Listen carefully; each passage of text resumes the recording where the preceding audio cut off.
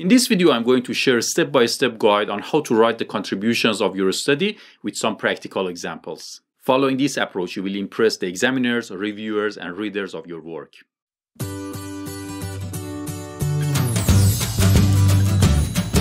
The contribution of research is usually reported in Chapter 1 of your thesis, dissertation, or your research report. The contribution of your research needs to be very well aligned with your research objectives and research gaps of your study, and usually is written after conducting the literature review of your work.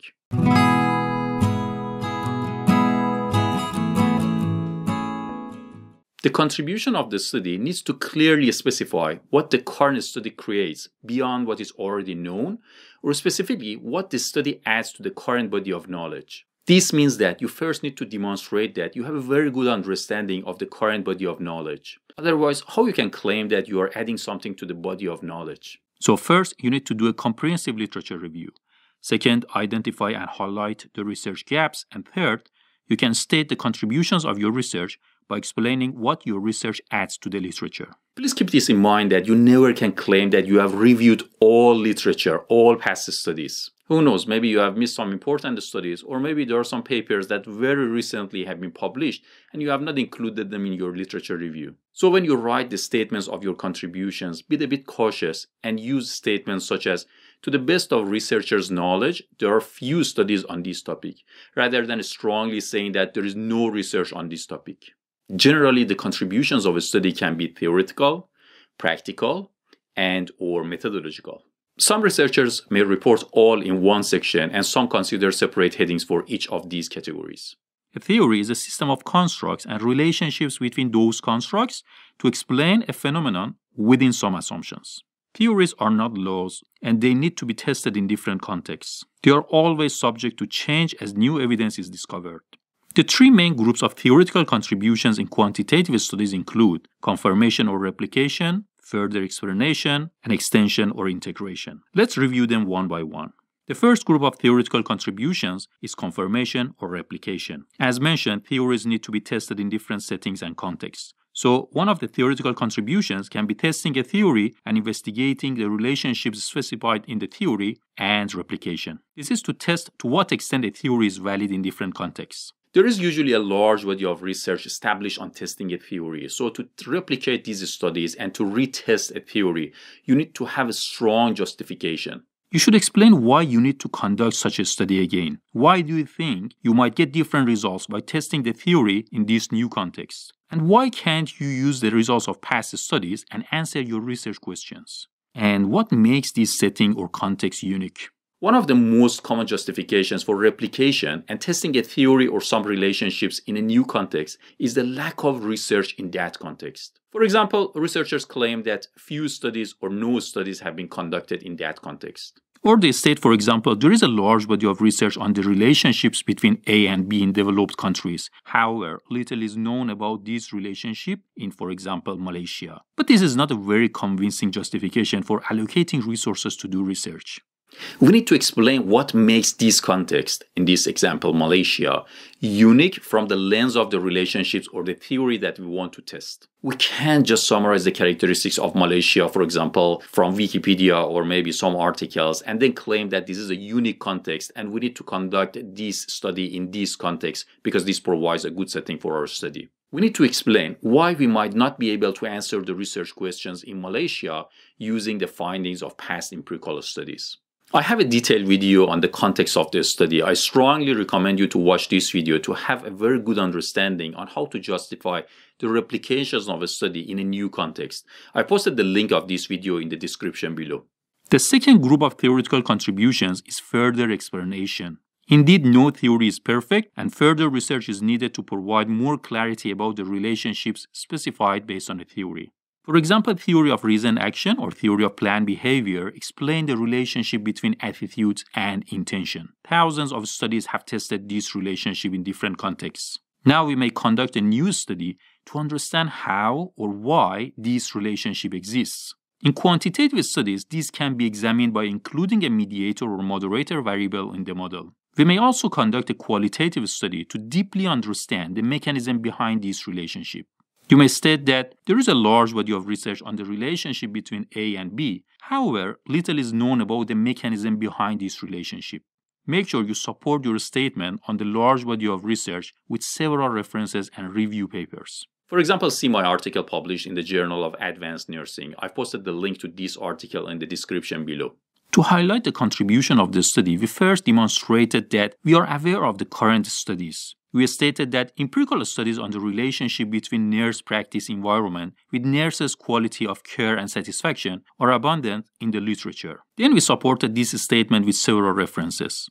Next, we highlighted the gap in the literature. We stated that, however, despite the plethora of studies on nurses' perceptions of sufficient organizational support and its effect on nurse outcome, little is known about the underlying mechanism behind this association. And then, we clearly stated that our contribution is introducing a mediator to the relationship between work environments and nurses' quality of care and job satisfaction. So we followed a three-step approach that I explained earlier. First, we demonstrated that we are aware of the current body of knowledge. Second, we highlighted the gaps in the literature. Third, we clearly presented the contributions of our study, and we showed how we are filling the gap by conducting this study. Another approach, which is my favorite approach, is referring to the contradictory results of past studies. For example, some studies may have reported a positive relationship between A and B, and some studies may have found a negative relationship between A and B, and others may have reported they couldn't find any significant relationship between these two constructs. The inconsistency between the results of past studies might be a very good example to replicate the study in a new context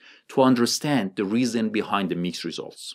Indeed, the inconsistency between the results may indicate that this relationship works in certain contexts and settings. So we aim to provide more clarity to the relationships between the constructs and improve our understanding of the mechanism behind this relationship. We aim to know how or in which conditions this relationship works. For example, it may work only for certain groups of people, like men or international students or those with higher level of education, or in certain cultures or countries. Let me show you one of my papers. You can find the link to this article in the description below. In this paper published in Equality, Diversity and Inclusion, we highlighted the contradictory results of past studies on the effect of gender diversity of the board of directors on companies' performance and introduced a new variable as the moderator to the model to test the relationship in different contexts. As you can see, we reviewed the literature and demonstrated that we are aware of the current body of knowledge. More specifically, we highlighted the mixed results of past studies by grouping them into three categories. Studies that found a positive relationship and could support the hypothesis, studies that couldn't find any relationships, and studies that found a negative relationship. And we provided several references for each group of studies. Next, we explained the need for further study to understand when, how, and under which condition board diversity improves firm performance. And finally, the third group of theoretical contributions is extension or integration.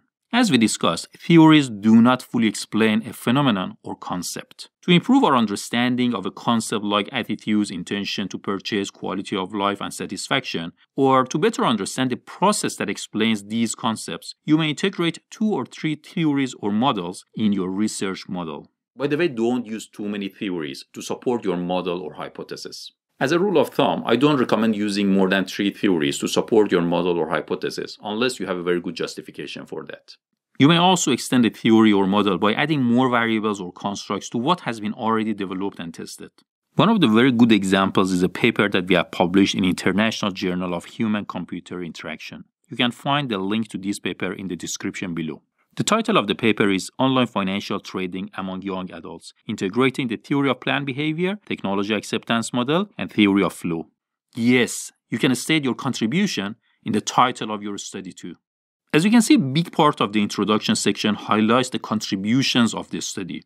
We stated that the present study contributes to the understanding of the mechanisms that govern consumers' use of online financial trading by combining theory of planned behavior, technology acceptance model, and theory of flow. Further novelty of this study stems from exploring theoretical extensions of the 3 theories by incorporating a greater number of factors as the antecedents of these theories compared to former work in this regard.